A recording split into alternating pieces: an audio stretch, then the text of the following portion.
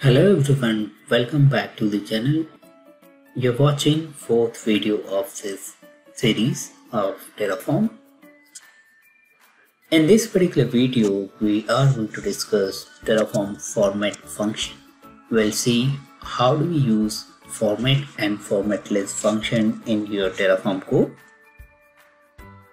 Hello, my name is Rakesh Suryavanshi and you're watching Be a Learner. Format function can be used to format the list of variables or set of variables.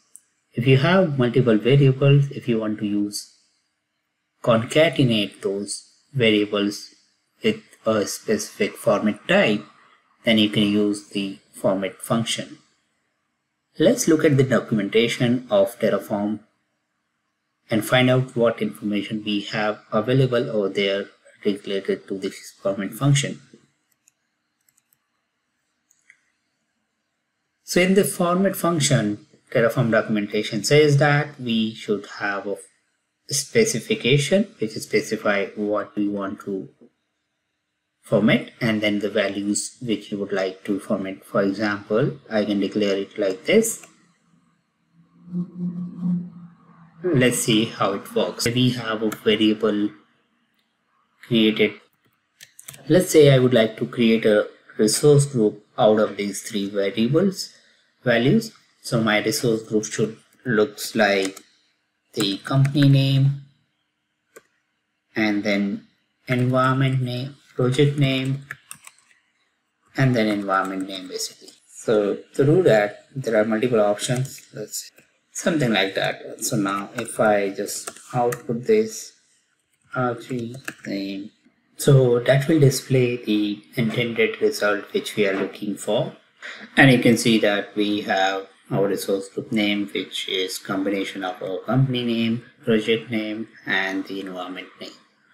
Create the resource group name using the format function, and format I can specify string dash string dash string. This is the name I would like to give, and let's say I would like to put RG as in suffix, and then I can specify the parameters like this. And if we just put it into output, that should display the same result. There you go. You have got the same result, though we are using RG because we have specified -RG in our format function, but this is how you can use the format function very easily. So if you look at the documentation again, basically you would have so many verbs available which you can use to basically end your format function. For example, you can use the Q sign, convert a string and produce JSON coded string representation. So let's see how do we use this. As you can see, it has given the JSON representation of the string, and if you have any requirement like this, you can use the format function with %Q sign, and this is going to be really helpful. Now let's say I have a variable which is of type list. Let's take an example of my AD groups, for example. So I have the AD groups, which is the, let's say, admin group, contributor, and then I have a reader group. Now I would like to add a suffix or prefix to each item of my list.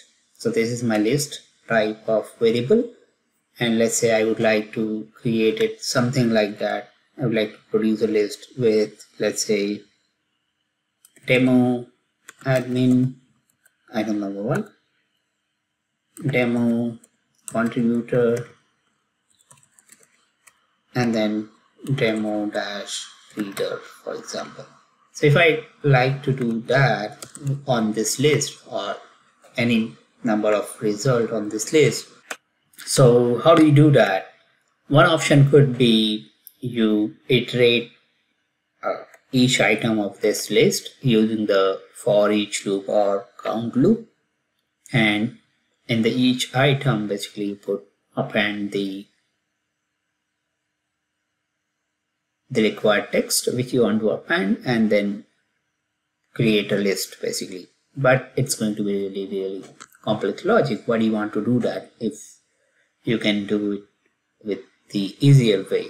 So what is the easiest way? The easiest way is to use the format list function, which you can use it like this.